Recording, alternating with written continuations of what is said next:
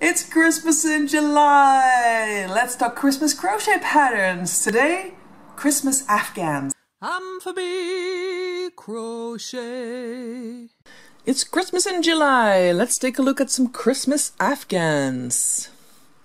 Lot of work, so start early.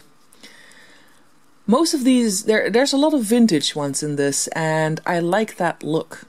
Beautiful flowers on it, poinsettia. It looks nice, comfy, cozy, and very Christmassy. This one is built up out of granny squares, making these Christmas tree shapes. Great idea. And here's another granny square one with the small little Christmas trees in there already. Very traditional Christmas colors. Now a poinsettia, sort of abstract poinsettia idea in this one. This one is completely different. It's a completely different vibe to this crochet Christmas owl Afghan. Oh, this is a lot of work. I cannot imagine. I always admire people who make these things. It's so... Oh, this is a nice... Look at the gorgeous stitch they used. Oh, beautiful. Another vintage one with wreaths and sort of snowflake type granny squares.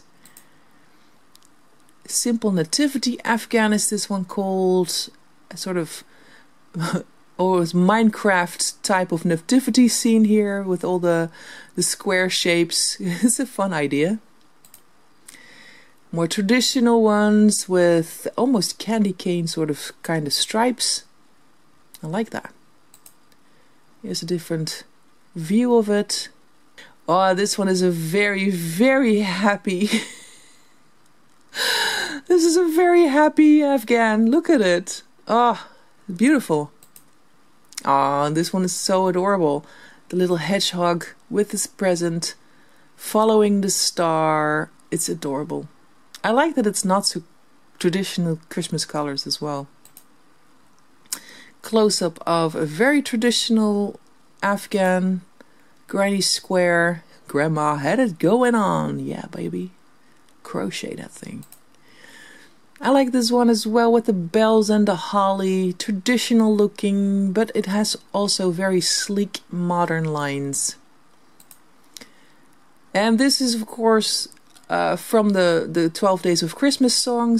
I don't know the lyrics, but Swans are Swimming, I think, and these must be the Lords a leaping, the pipers piping. This is a lot of work, but a lot of fun as well.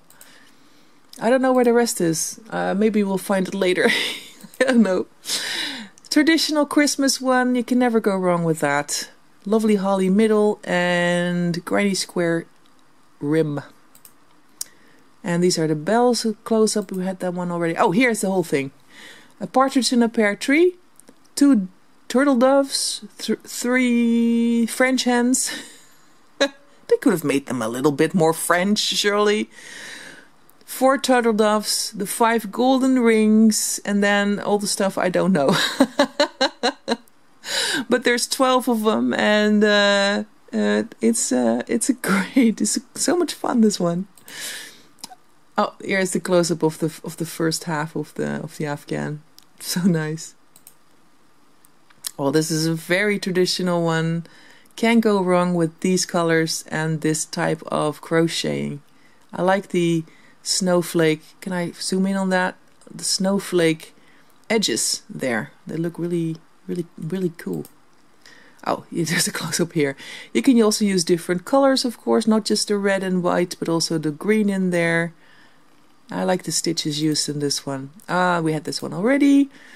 And you can also make a different color scheme, not just red, green and white, but blue and white is also a great idea. Get more of a winter vibe instead of Christmas. So it's perhaps goes along further in the season, although I really like the combination of white and red. That's it for the Afghans. I hope to see you again soon for more Christmas in July, and happy crocheting!